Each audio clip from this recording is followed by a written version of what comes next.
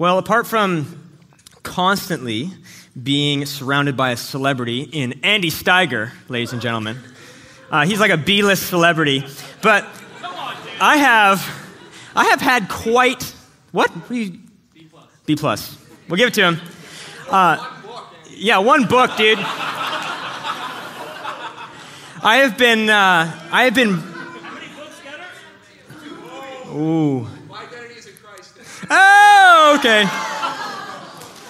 Anyways, Andy's written a book, ladies and gentlemen. It's called Thinking. If you've never read it, it's a good one, apparently. So, as I was saying, I have had a brush with greatness many, many times in my life. And I don't know why this happens to me, but like it just seems I constantly have celebrities that show up in my path and whatnot. And so I thought I would let you know about some of them. The first one that I've literally seen 3 times in like the last 2 years is Lights. Some of you might know who Lights is. Still haven't seen her. Look at that. So I have, one time I'm in H&M, minding my own business. And I've always said to myself, too, like, if I see a celebrity, I'm going to play it cool, right? I'm cool. And so they're just a normal person, right? So I saw vaguely, I had no really idea who Lights was. Didn't matter to me. I can't name one song. But I was with one of my buddies. He was like, dude, she is amazing. I'm such a big fan. And so he was losing his mind. And I'm like, well, just don't go, like, go say hi, but don't say anything dumb, right? And so he just said, like, shopping with the kids. You know, he played it cool, right? So saw Lights like 3 times, once at IKEA as well, and one time getting my driver's license renewed. She was sitting there, you know, like normal people do, right? So I saw Lights. Then another time, I was about 2 years ago, I was in New York for a day with some friends. We were staying in D.C., Washington, D.C., and we said, oh, let's drive all the way up to New York to see the city. I'm there for 5 hours, and in the 5 hours, I see a celebrity. I see this guy from the show Monk. And so, again, it wasn't a show that I watched, but the girl we were with, she's like, hey, that's the guy from the show my parents watch.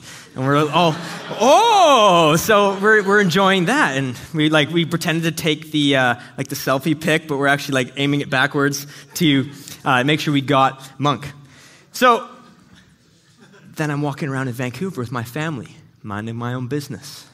And as I'm walking with my mom, she's walking next to me, and I point up and I'm like, Mom, that's Larry Mullen Jr. And she's like, what? I'm like, that's the drummer from U2. And he was like moving like this. And he just walked by. He had the sunglasses on. That's him right there. And so he walked right by. And she's like, no, like, damn, we have to go get a photo. We got to do something. I'm like, Mom, play it cool. We got to play it cool. And so I'm like, just enjoy that moment and whatnot. And so my dad and I were going to do a second trip to New York because he had never been. I'm like, let's do a New York trip. We did a baseball trip, saw the East Coast. And I'm like, I wonder if I will see any celebrities. And so within 10 minutes, okay, I'm there for 10 minutes, and I'm on this dock. We're actually in Brooklyn, and within 10 minutes, this guy walks by me with his family, and I look up at his face. It was Ethan Hawke, an actor. He's like an A- actor, okay? A-list, B+. Andy, he's kind of like you. Yeah. So I saw Ethan Hawke. I'm like, wow, I see them everywhere. But I played it cool. Do you know what I'm saying? So then I continue making my journey. It was a couple days later. It was a Saturday, and my dad's like, hey, I want to go do some reading. I'm like, great. I'm going to go walk around in the Soho district, which is kind of like the fancy shopping district, see what I see. And as I'm making my way down this, it's like a rainy day, and I had my rain jacket on, and making my way down the street, I go into one particular store. And as I look outside the store, I see 2 massive black SUVs parked there. And I'm thinking, that's actually what I did think first. I thought Trump, but then I was like, no, he doesn't really shop at this store. So I go down the escalator, and as I'm going down the escalator, I'm curious, there's a girl at the bottom talking to her manager, and she's like, I looked in his face, and I couldn't believe it. I couldn't stop. And the manager's like, okay, you need to cool it, okay? Play it cool. And so I kind of overhear this conversation. I go down, and then I pretend to look at shirts, and I'm looking around and make my way back to this girl, and I come to her and I say, hey, so do celebrities come shop here at all? Do you ever see famous people? What's the deal with these SUVs? And she looks at me and she's like, no, I don't know what you're talking about. And I'm seriously, I'm like, in my mind, I'm like, yes, you do. You were just screaming about it, but fine, I'll play it cool. So I'm minding my own business, and I keep walking through the store. The next thing I see is this guy just kind of standing there like this. He's kind of like, it seemed like he was drawing attention to himself. I look over, I'm like, oh, I saw him yesterday. That's a pastor from New York City, the Hillsong Church. I'm like, that's Carl Lentz. I'm like, okay, he's not really that big of a celebrity. I didn't know pastors got the black SUVs now. But I'm like, that's cool. So I'm like, no big deal. I'll play it cool. And I keep walking and I make my way over to pretend to look at suits, whatever. I'm standing there and I notice that him, and he's got this entourage with him. And they're making their way out, and they go up the escalator, and I kind of like turn away from the suit, start looking at the entourage and whatnot, and I see there's one guy, particular guy, putting like a shirt on and stuff like that. He's putting on a hoodie, and I could see as he put his hoodie on, there's a big tattoo on his neck. And he turned around, he looked at me, and it was Justin Bieber. I know. And so I'm standing there like, but I got to play it cool, friends. And so I'm standing there, and he looks at me, and I kind of look at him, and I give him one of these. And I think he knew, like, we're both Canadian and whatnot. And so, but to prove it, because all these people were like, oh, you never saw him. But then I'm like, yeah, look, like this is the photo. This one here was when they were both together shopping that day in New York City. And so that's Carl's wife. But that's literally what I was wearing, with the army pants. And so that is how I've seen all these celebrities. You say, thank you. Like, let's pray.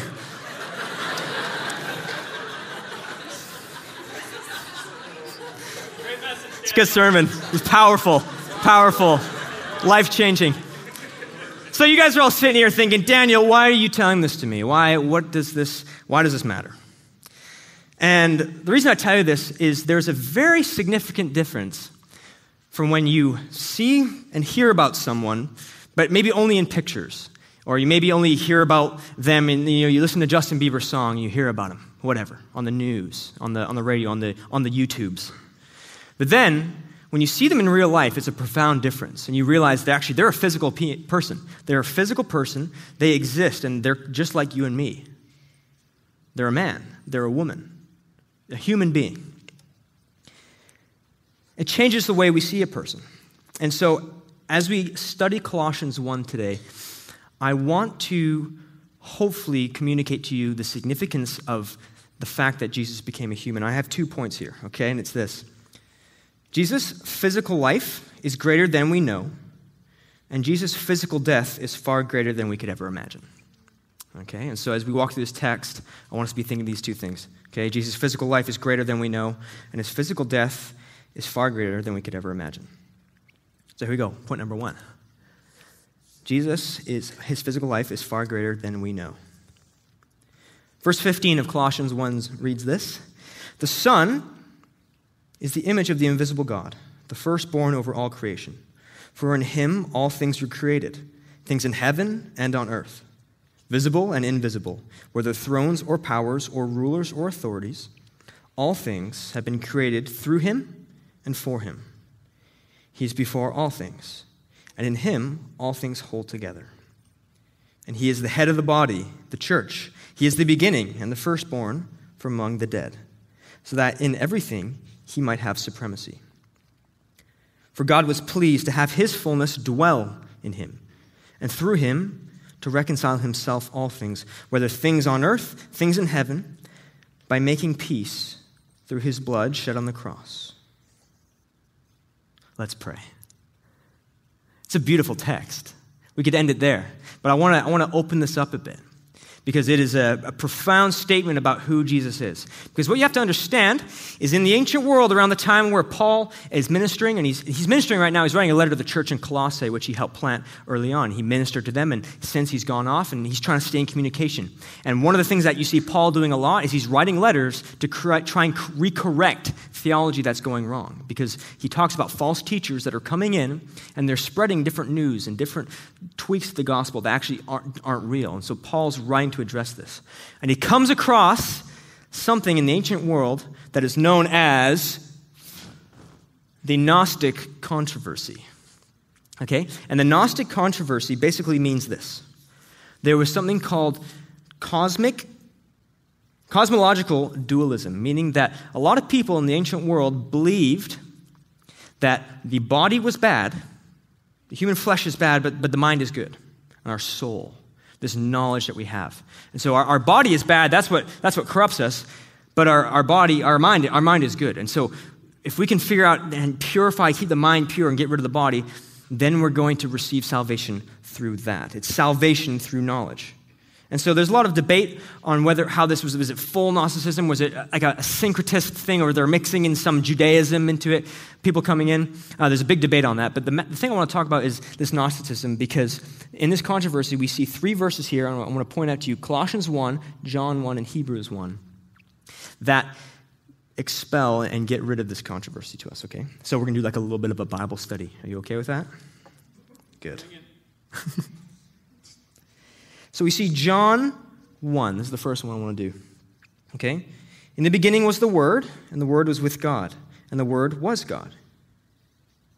He was with God in the beginning. Through him all things were made. Without him nothing was made that has been made. The Word became flesh and made his dwelling among us. And we have seen his glory, the glory of the one and only Son who came from the Father, full of grace and full of truth. So one of the ways I've heard this passage explained before is basically if you were to cycle through and you just put, instead of word, you just replace it with Jesus. And so you would kind of say, well, in the beginning was Jesus, and Jesus was with God, and Jesus was God. And these are all true statements, but I actually do think it's a little more deeper than that. What is being communicated here by John is done to actually completely erase this idea of Gnosticism. And so this word, when it says the word, basically what that's communicating in the Greek, it says logos. In the beginning was the logos. Okay? And the logos was with God, and the logos was God. And what this word communicates, basically logos, what it means wisdom, intelligence. In the beginning was this wisdom, and there was this intelligence. Okay? Now this is where it breaks down and gets different. In all religions, outside of Christianity, the seeking this logos, this wisdom, this intelligence, is the thing that they seek to attain, right? So, for example, Buddhism. They go their whole lives, and you reincarnate. But each time, I'm trying to get better. I'm trying to do more. I'm trying to do more. I'm trying to do more. Trying to do more. Eventually, I will attain this wisdom that is now going to make me, cease to exist. Okay? And every other religion that you'll see is all about doing these things so that one day we will attain this level of wisdom.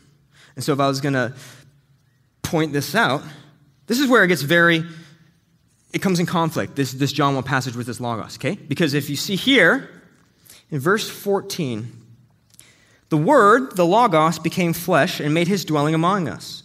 We have seen his glory, the glory of the one and only Son who came from the Father. So what we see in John 1, logos, flesh. Can you read that? So that's what we see in John 1. That this logos becomes flesh. And you say, well, what's the big deal behind that? Well, this is the big deal.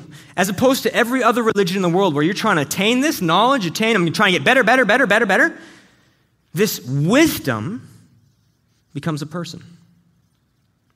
This wisdom, this thing that we cannot approach, becomes a person. Someone you can know. For the disciples, someone they could hug, they could high five. You could go see him.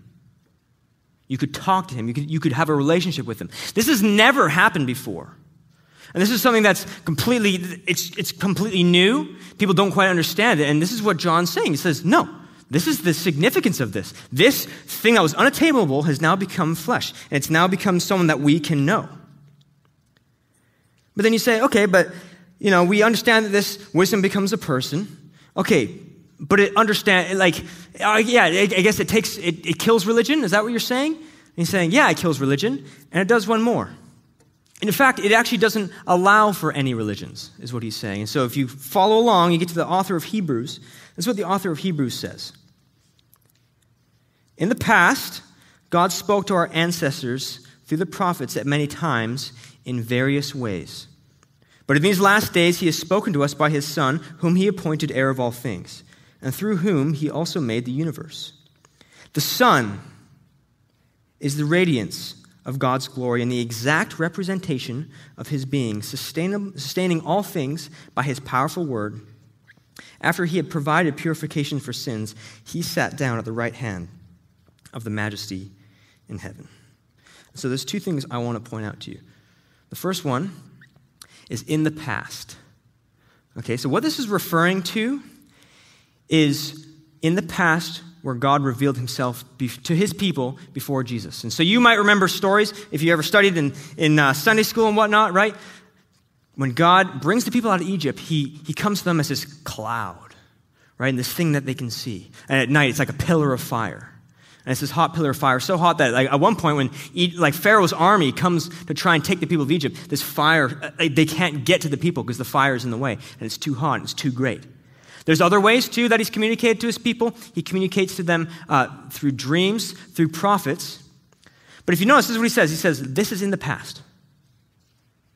These last days, he has spoken to us by his Son.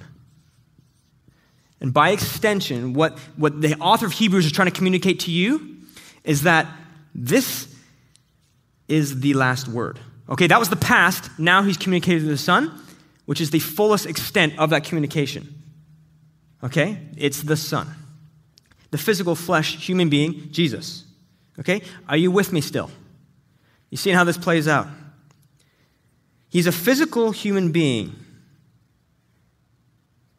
Now, this is, again, clarified in Colossians. Okay? So we have idea that he is the image of the invisible God. Okay? And as you keep working through that Colossians verse, we see that the fullness dwells in God and that he made peace through his blood. Non-physical things don't bleed. Jesus is a physical human, and the author of Colossians, Paul, is careful to make sure that you know that. Okay, so we have fullness of God, and we have blood. That does not... Wow. So we have, these are the things here. We see this. And this, if you put these together, this basically dispels the Gnostic controversy. And so they're trying to do away with the fact that Jesus isn't a human being. Or that he's not just a spirit, he's a human being, okay? This is something important that you have to understand. And so I want to bring you back here then to this Hebrews thing where it's talking about the Son, it's talking about this final word, okay? Tim Keller writes this. He says, Jesus Christ is the Word of God because no more comprehensive, personal, and beautiful communication of God is possible. We cannot look directly at the sun with our eyes. The glory of it would immediately overwhelm and destroy our sight. We have to look at it through a filter. Then we can see the greatest flames and colors. When we look at Jesus Christ, he is shown to us in the Scriptures. We're looking at the glory of God through the filter of a human nature.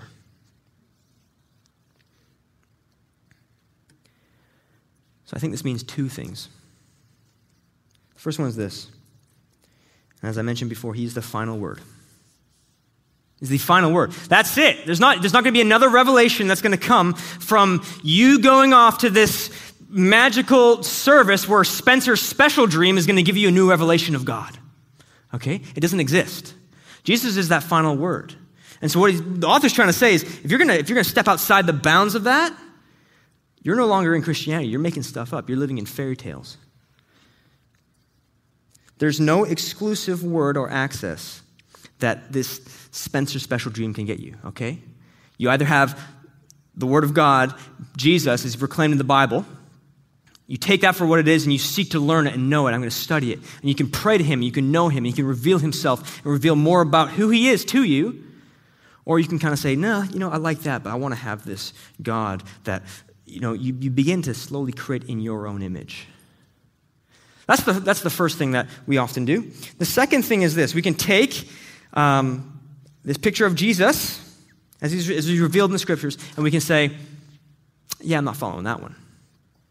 We choose rebellion. And so there's another layer to this Hebrews passage I want to point out to you in the sense that in the past, God, he communicated through the prophets, and that's great. And that's a good thing, and he chose to have it that way. But even back then, the people rebelled against the prophets. They didn't quite listen. Now you are faced with the actual person of Jesus Christ, the fullness of everything the prophets ever said, everything that was ever in a dream, everything that has existed and been known about God is now poured fully into the person of Jesus. And you're basically forced with the decision, either I rebel against Jesus or I follow him. Like all the cards are on the table now. So maybe it's kind of bad that you rebelled against the prophets. Like it's really bad if you rebel against Jesus now because there's no extra stuff you can add to it. He's the fullness of God in one man. And that doesn't stick well with us as a culture because we're a culture of pluralism. And so we actually like to take lots of other religions and say they're all true. We like to say this one's true, they're all good. Okay, maybe there's some of you in here who might even take pieces of other religions and say this is my faith. And I believe, that God is this. And what you've done is you've constructed a mantle and you've rejected the person of Jesus Christ as he's revealed in the scriptures, which now puts you at odds with him. You're now against him and he's against you. There are consequences to this. Verse 20, though, it says this. It says that through him, though, through Jesus, he came in to reconcile himself all things, whether things on earth or things in heaven, by making peace through his blood shed on the cross. Okay, again, this physical idea, his blood. He came to you. So imagine with me that we live in the Middle Ages, okay? And we all live under this certain king, okay? And we don't really like this king, and so we're going to move and we're going to go find a new king. We're going to find a new king, and the emissaries of this former king come to you and say, hey, what are you doing? Why aren't you following the true king anymore? And you'll say, well, I don't really like him. He's not my deal. And you keep rejecting the emissary, and so they'll send another one. Hey, dude, you need to come back to our side. We're going to go to war, right? No, I don't think I want to. And he keeps sending emissaries. Then eventually, the stakes get higher because one declares war on the other. And now your army and your king gets ready, and this king, he's sending his prince with his army on his white horse, and they're coming for you. Okay, oh man, there's going to be this massive battle. Things are getting bigger, and you know that actually this army looks very menacing. I'm going to be destroyed right now as we speak, and this prince makes his way through the battle, comes to you, and he dies for you. He says, I know you've rebelled against me, but I want you back with me, and so I'm going to pay the punishment of your rebellion, and you come back with me to my kingdom, where you truly belong. He dies for us. And this prince, he comes in love, not slaughter. Make no mistake, he will come again with wrath and with fury, but he comes to us now and he offers us now an invitation. He says, come know me. Come know this person of Jesus. Don't follow this religion. Don't follow this spirit thing that you might be able to grasp around and you can never quite attain. Follow me. Come know me. He's coming to make peace, not war. And it leaves us with the question, are we going to follow or not? I have another point, and it's this. And it's tied into what I just said. Jesus' physical death is far greater than we could ever imagine. Verse 21 says, once you were alienated from God and you were enemies in your mind because of your evil behavior. You were once alienated. What does this mean? I think it means this. Tim Keller points out a great illustration. He says, imagine with me that the distance from the nearest, from the earth to the sun, okay, the earth to the sun, that distance is a sheet of paper. Okay, so earth to the sun. If you're going to try and get across our galaxy, it would be a stack of these papers 70 feet high. And if you were to try to cross across our galaxy, it would be a stack of papers 310 miles long. And this enormous galaxy that we have, that we exist in, that we think that we're so great in, right? This enormous galaxy is but a speck of dust in an infinite amount of galaxies. We don't even know how many are out there. And we are a speck of dust in this galaxy. And there is one by the name of Jesus who holds them all by the power of his word, by the power of his pinky. And you have the audacity to say, actually, I think you should be my secretary. Does that sound like the guy we should make our secretary? We are alienated from God.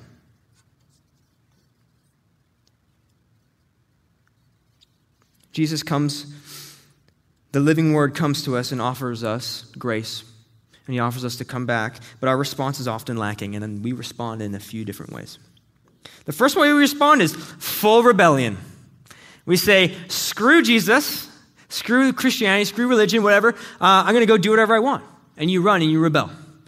And, we love to say, I love hearing this all the time, right?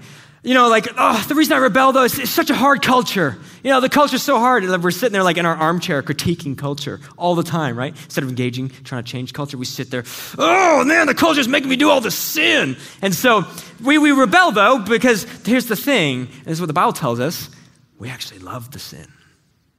Ooh, don't we? Don't we love the taste of how it tastes in the moment? Oh, it tastes good, doesn't it? It tastes so good. Yeah, but it's rebellion. I'm going to be in trouble with God. Yeah, but it tastes so good. John 3:19, the one after the nice John 3:16 verse, says this. This is the verdict. Light has come into the world, but people love darkness instead of light because their deeds were evil. Scripture says we love the dark. We love it. We love to sit inside of it. We like to be surrounded by it when no one's watching. Every one of us here, some of us who are probably calling ourselves Christians, on the front of it, when we go home and we love the dark. When we're alone, we love the dark. We don't care. We don't choose the light. That's the first way. The second way is this. We choose religion. And what do I mean by that? What do I mean by religion?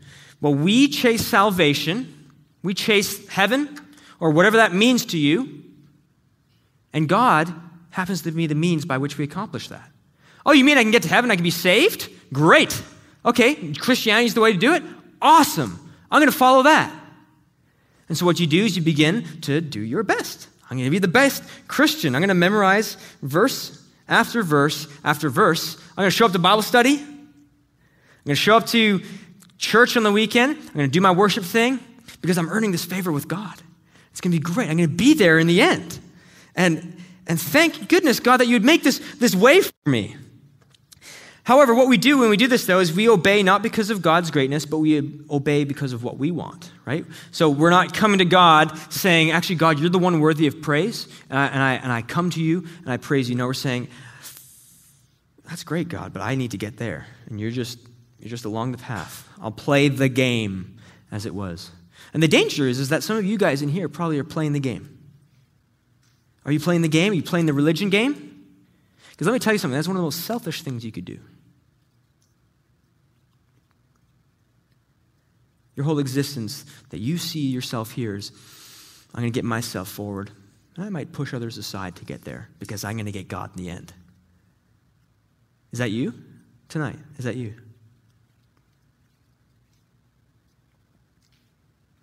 And the crazy thing is this. I spent this time here trying to explain to you the fact that, this God has become a human and he's offering a hand, like to a relationship. Just come be with me, come know me. And what you basically do is he offers you the hand and you spit on his hand. You say, no, I'm going to get myself there. That's what religion does. And it's disgusting. We think that in our own pride, we can be our own pseudo-saviors through this religion. And we become the very thing that he came to seek to destroy. We're going to say, yeah, he came to destroy religion, but I'm going to use this religion to get me ahead and become selfish. And we basically, we are spitting in his face. Every time that you do this, you are nailing him to the cross again for what?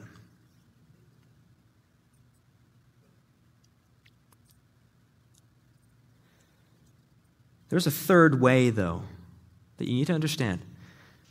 You can rebel, you can turn to trying to save yourself through religion, or you can trust the gospel. Basically, while religion says, I got to do this, I got to do this, I got to do this, and I'll get there in the end, the gospel says, you know what? I'm looking inwardly, and I've come to the realization that actually I can't do this. I'm not as good as I thought I was. And I need help. Do you need help in your life? Because you'll have it. Because he's reaching his hand out to you, and he's saying, trust in me, know me. And the people who do this, they accept the extending hand, they receive this grace, they receive this upon themselves, and they now say, I've received the greatest gift I've ever known. I now have the deepest joy I've ever known. I now have everything that I could have ever dreamed. And because of that, because of this news, it's so great. I got to tell everyone, right? This is why we proclaim the news of the gospel, is we tell people because they need to know this.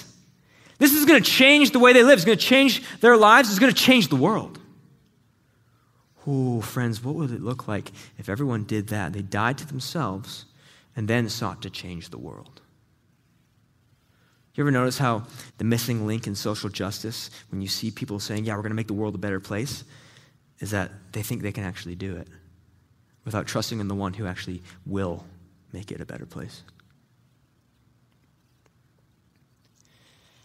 We chase God because he is God, and that's what the gospel is. And so look, verse 21 says this, once you were alienated from God, whether you were alienated through rebellion or religion,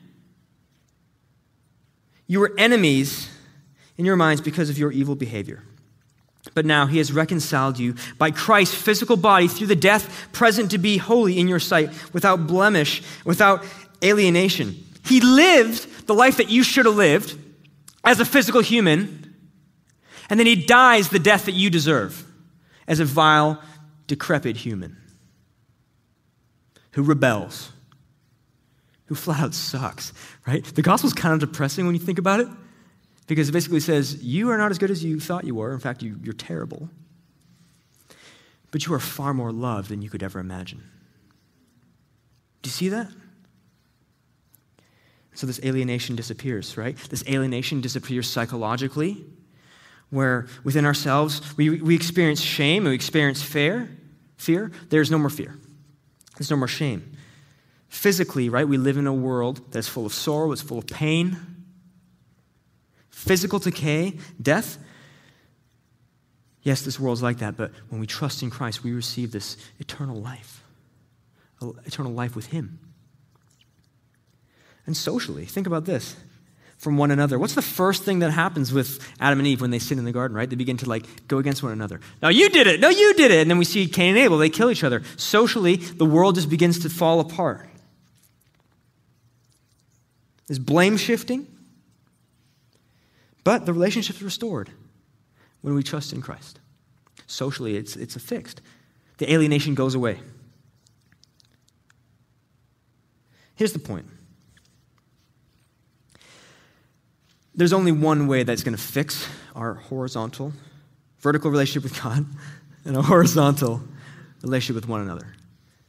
And that's through trusting in Jesus. Okay, that's the only way. Andy always says this, and I make fun of him for it, but it's so true, right? It's all about, we've got to be in a vertical relationship with God. And that's going to actually fix the horizontal relationship that we have with one another. And you just get to trust. The only way that you receive this is not by trying to work in it, but by looking inwardly and again saying, I'm prideful and I suck, but I trust in him for that. And then you receive this. Then you receive it, and you're no longer alienated. And you no longer need to try and do it on your own like religion would say. There is one thing here, though, verse 23. It says, if you continue your faith established and firm, do not move from the hope held out in the gospel. This is the gospel that you've heard and that is being proclaimed to you and to every creature under heaven, and of which I, Paul, have become a servant. But notice the first bit. If you continue. It's not a one-time transaction and you're in. It doesn't work like that. You must continue to follow.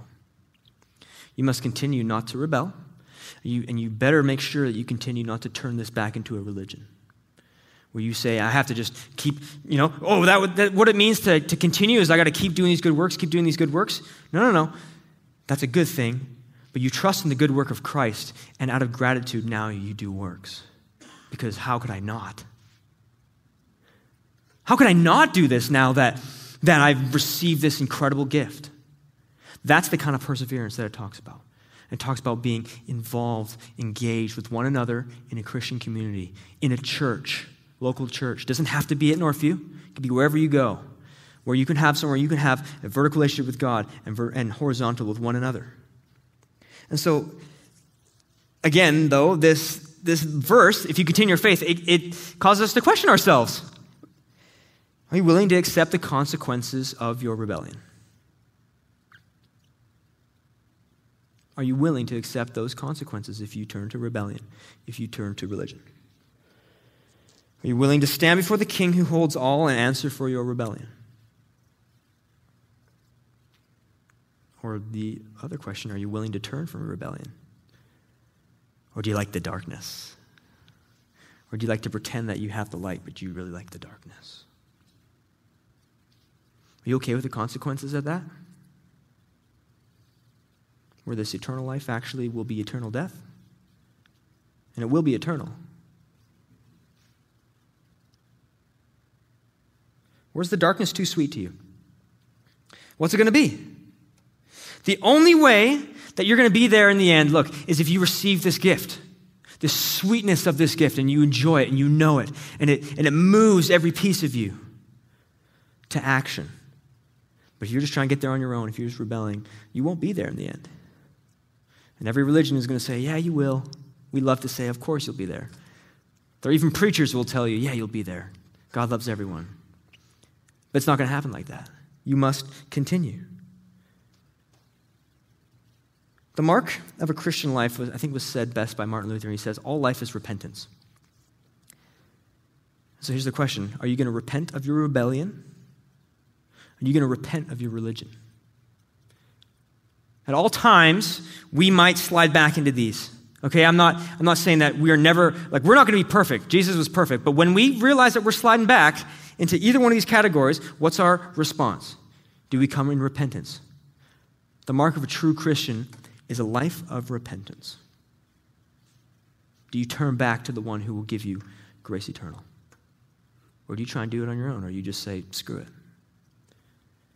Will your life be a life of repentance? When you stand before him, will he see, because that conversation is going to be interesting, right? He's going to say, why should I let you into heaven? Well, you can say, I did a lot of good things. He says, yeah, sure you did a lot of good things, but you did a ton of bad things. No, what we're going to say is we're going to go up to his face. We're going to say, look, I plead the blood of Christ. I'm a useless idiot, like all my time spent here on earth, but I plead the blood of Christ. And that's what you're going to need to do, is you're going to need to plead the blood of Christ and have a life of repentance that continues to show people that you come back to this person of Jesus who was so precious and so good to us. Turn to this third way, which is Jesus. That is my call to you today. If you haven't, if you're walking a life of rebellion, you're walking a life of religion, would you turn back to this third way? It's Jesus. It always has been and always will be. Would you turn to him? Would you come out of the darkness? Would you turn to the light? Turn your gaze to the light. As John 1 says it, in him was life, and that life was the light of all mankind. The light shines in the darkness, and the darkness has not overcome it. Come back to the light. Let me pray for us. Father, I pray that these words would sink deep into us, and that we'd know your goodness, and we'd turn to you out of desperation. Lord, we can't do this on our own. Thank you for coming as a physical person. Thank you that we can now know you. Lord, thank you that you rose again, defeating death, defeating religion. Lord, may we be with you again in paradise, Father, and may our lives be lives of repentance. And now as we worship you, Lord, out of gratitude of what you've done, may our lives show how thankful we truly are for your grace. We love you and we praise your name. And everybody said, amen.